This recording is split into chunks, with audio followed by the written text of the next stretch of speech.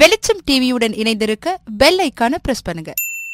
சென்னை தீவுத்திடல் பகுதியில் இடிக்கப்பட்ட குடியிருப்பு பகுதிகளில் உள்ள மக்களை மார்க்சிஸ்ட் கம்யூனிஸ்ட் கட்சியின் மாநில செயலாளர் கே. பாலகிருஷ்ணன் நேரில் சந்தித்து ஆறுதல் கூறினார். பின்னர் செய்தியாளர்களை சந்தித்த அவர், தமிழக அரசு எந்தவிதமான முன் அறிவிப்புகளும் இல்லாமல் பல தலைமுறைகளாக இங்கு வாழ்ந்து கொண்டிருக்கும் மக்களை இங்கு இருந்து 50 கிலோமீட்டருக்கு மேல் உள்ள பெரும்பாக்கம் பகுதிக்கு மாற்றுவது கண்டிக்கத்தக்கது என்று தெரிவித்தார். நீர்நிலைகளை காரணம் காட்டி ஏழை மக்களை இங்கிருந்து அப்புறப்படுத்த நினைக்கும் அரசு 5 நட்சத்திர விடுதிகள், கல்லூரிகளை ஏன் அகற்றவில்லை என்றும் பாலகிருஷ்ணன் கேள்வி எழுப்பினார்.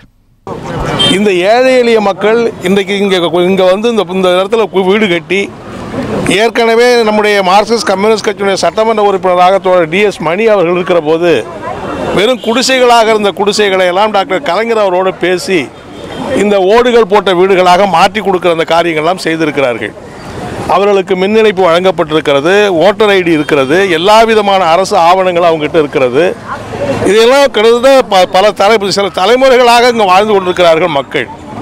இவங்களை போய் இப்போ என்னன்னா நீர்நிலை ஆக்கிரமிப்பு என்று காரணம் கூறி திடீர்னு எந்த விதமான முன்னறிவிப்பும் இல்லாமல் அவங்க மாட்டுக்கு வந்து வீடுகளை எந்திரங்களை வச்சு இடிக்கிறது, பெண்களை வந்து தடுக்க வந்தாக்கா அது என்னன்னு கேட்டால் பெண்களை ரொம்ப கேவலமாக திட்டுறது, எதிர்த்து கேட்டாருங்கிறதுக்காக ஆசை தம்பியை அடித்து அவர் கையெல்லாம் காயப்படுத்தி வேனில் ஏற்றிட்டு போய் காவல் நிலையத்தை வச்சு அடித்து கொடுமைப்படுத்துவது.